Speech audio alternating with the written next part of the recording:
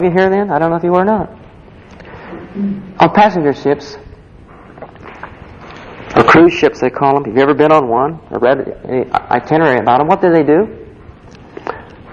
They play ping pong. They sit around all day and drink tea. They do. They eat 5 meals a day, feeding their flesh. Yeah, they have 5 meals a day. Do you know that you can get 5 meals a day, running around to meetings and getting fat on the Word and not doing nothing with it? Do you understand? God wants to use us. He doesn't want us to continually pulling up to the table and pulling up to the table and pulling up to the table and not give out.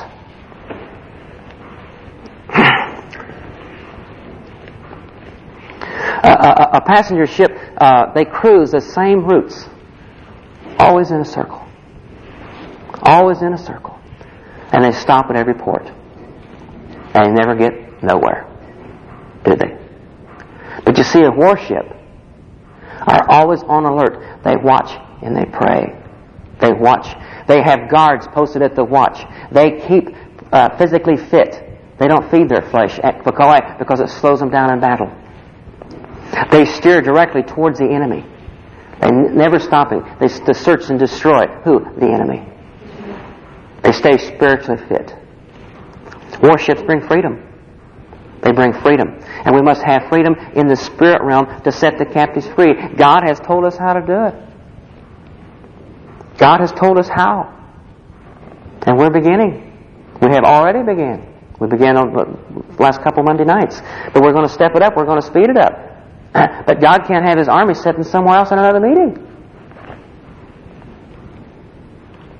You understand that? He wants to use each and every one of us. You know? My dear people, if you've ever helped pioneer a new church, because I have, if you've ever helped pioneer a new church, if you've ever had a difficult role in leadership, if you've ever stood with a cancer patient who was dying, or if you've ever been taken advantage of, or if you've ever had to deal with something unpleasant, or been deceived, rejected, and left alone, you have been in a combat zone. You've been in a combat zone. And that's what I'm talking about this evening. We live in a war. There's a war waging around us. And I don't, a few weeks ago I gave a message about Jesus weeping, wept over the city. He wept over the city. And my dear people, I weep over this city every time I walk through the town. I physically cry. The people are the walking dead. The walking dead. And I'm sorry, but they're the walking dead. I have never seen such bondage in my entire life. They're not free. The only opportunity they have of ever being free is for God to use us. To get off the passenger ship. To get off the passenger ship and get onto that warship. I don't care where you put your ship.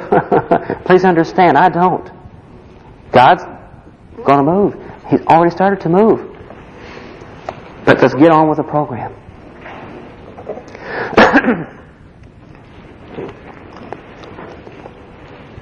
You know, there's no more exciting place than the front lines of battle.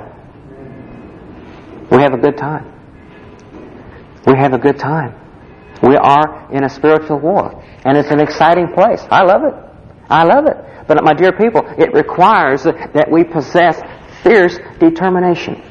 Fierce determination. And understand the strategy of the enemy. Do you think God, I'm going to tell you, God sent Carol and I here. He sent us here. He didn't send us here to have another meeting, to add to the other meetings. He sent us here to take back this town. And He says, I'm going to raise up this holy remnant. You see?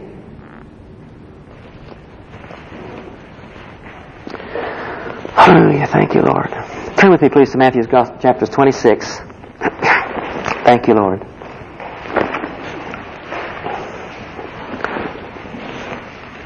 Matthew 26.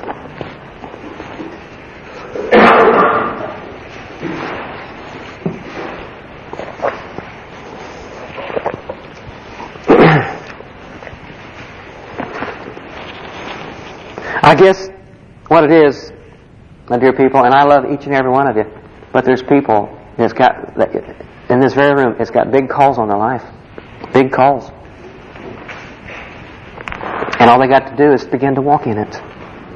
Begin to walk in it. Don't let the enemy blind you anymore. Just begin to walk in it.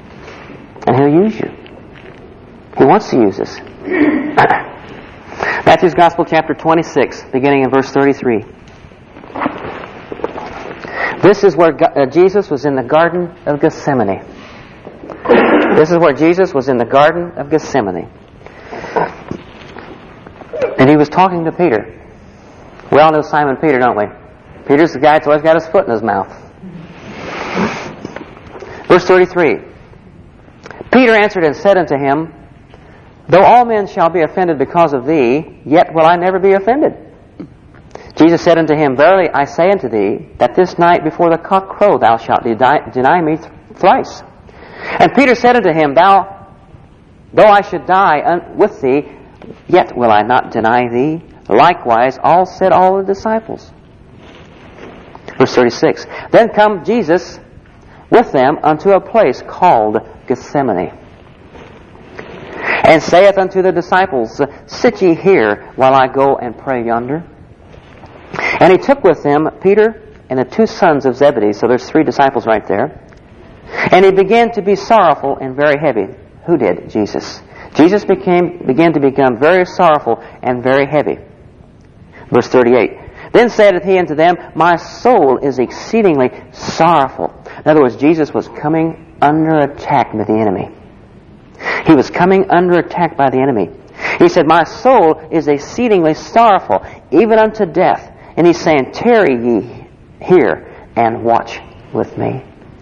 He's saying, Tarry ye here and watch with me. And then He went a little farther and fell on His face and prayed, saying, O my Father, if it be possible, let this cup pass from me. Nevertheless, not as I will, but as Thou wilt. You see, Jesus, even the flesh come against Jesus, but He overcame every time. Why? Because God will not give us any temptation that we cannot overcome as a Christian. He was our perfect example. In verse 40, And He cometh unto the disciples and findeth them asleep. And He findeth them asleep, and He said unto Peter, What, could you not watch with me 1 hour? In other words, can you not pray and watch with me 1 hour? Now that was the first time He came back. That was the first time.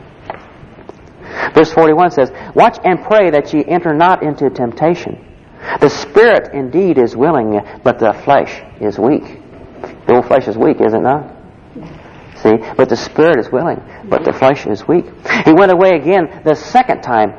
Jesus went away the second time and prayed, saying, O my Father, if this cup may not pass from me, except I drink it, Thy will be done. And He came and found them asleep again, for their eyes were heavy. The second time. The second time. And He left them and went away again and prayed the third time, saying the same words. Then He came to His disciples and said unto them, Sleep on now, take your rest. Behold, the hour is at hand, and the Son of Man is betrayed into the hands of sinners.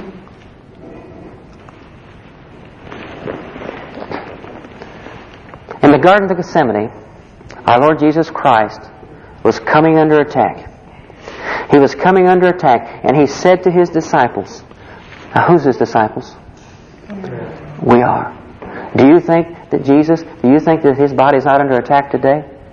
Do you think that His church is not under attack today? And He's coming to His disciples, and He says, What? Can't you tarry and watch with me 1 hour? Can you not tarry and watch with me 1 hour?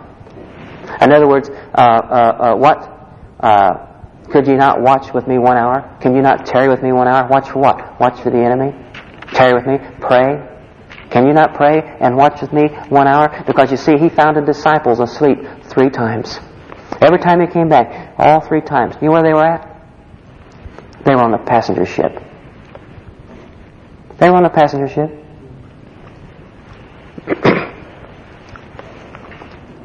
In His great hour of trial, Jesus' disciples could not tarry with Him 1 hour in prayer.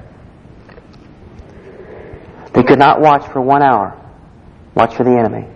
Jesus was under attack. His body was under attack, just like His church is under attack today by the enemy, right now.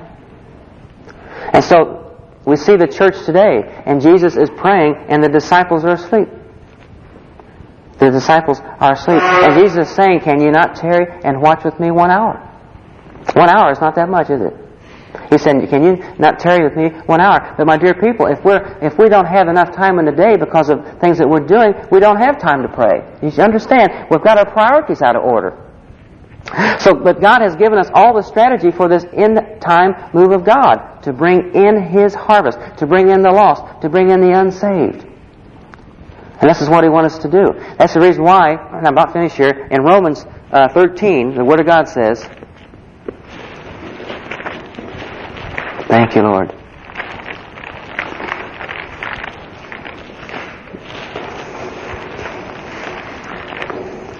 Thank you, Father.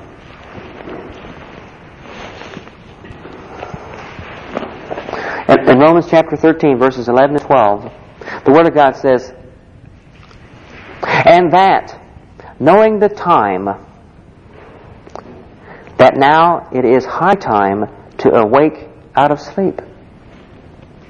For now is our salvation nearer than we believed, than when we first believed. The night is far spent, the day is at hand. Let us therefore cast off the works of darkness, and let us put on the armor of light.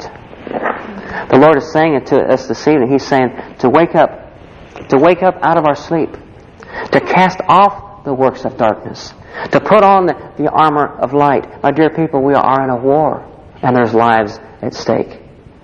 Lives at stake. I have 4 questions I feel that we must ask ourselves. First of all, who and what are we living for? Second, are our priorities in life God's priorities? Thirdly, is Jesus Christ Lord in every aspect of my life? Fourth, if Jesus came tonight, and He could very well, would He find me working in the harvest? Would He find me about His Father's business? You know, Jesus Himself said, when the fig tree buds, look up. What does that mean? When Israel is restored, look up. You know, when Jesus was talking to His disciples in Matthew's Gospel 24, there was no nation of Israel on the earth. In 608 BC, with the Babylonian captivity, Israel ceased as a nation. Then it went through a Persian captivity, a Grecian captivity, and Roman captivity. Israel finally became a nation May the 14th, 1948. And of course, there's many prophecies in the Bible concerning Israel, the fulfillment of the end-time prophecies, of which most of them are already fulfilled. Did you realize that? Over 2,000 prophecies have been fulfilled. It talks about the generation that witnesses the restoration of Israel will be the generation that ushers in the second coming of Jesus Christ. That generation. Israel became a nation May 14th, 1948. A generation in the Bible is 40 years. 40 years. So quite frankly, we're past due. We're past due. My dear people, we are the most important generation that has ever lived in the history of church, of the church age, of the New Testament church. They are having revival all over the world by the hundreds of thousands. England and Europe is one of the last frontiers. It's one of the last frontiers. And the Lord is saying to us this evening, the harvest is already there. It's already there. But yes, there are spiritual principles, if you like, that He's given us that we must do to bring in the harvest. He's put the ball in our court. No, that's not easy. It wasn't easy for the New Testament Christians either. The first Christians, the very first one. How'd you like to have been alive then? You walk out the door and somebody grab you and feed you to a lion. Just for your faith. You see? So we're blessed and don't even know it. You see? So, we are the most important generation that has ever lived in the history of the church age. And we are the living eyewitnesses of the restoration of Israel. And He is coming soon. And He's saying to us, watch and pray. Can you not tarry 1 hour? Can you not tarry 1 hour? Can you not watch and pray 1 hour? He's asking for an hour a day is what He's asking. Watch and pray. And this is what we've been talking about, isn't it? It's what we've been teaching for the last. So He wants to use each and every one of us if we will allow Him. Amen? If we will allow Him. Well, praise God. Praise you, Lord. Thank you, Father. Thank you, Father. Hallelujah. Please take everything that was said this evening with text. Just with I felt led of the Spirit to say what the Holy Spirit led me to say, and I got to be obedient. You know that. If I wouldn't be obedient, I wouldn't even be here. Amen? That's right. Amen. He's asking us to pray, to tarry, to watch and pray. Because His church is under attack. His body is under attack. To bring in this harvest. Amen.